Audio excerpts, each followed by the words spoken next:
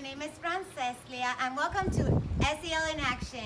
This is Alejandro, E.D. Walker student in 8th grade and also my son. Today we are going to be giving you some tips on mindfulness, and actually this is something you can do in between assignments because we're doing assignments at home.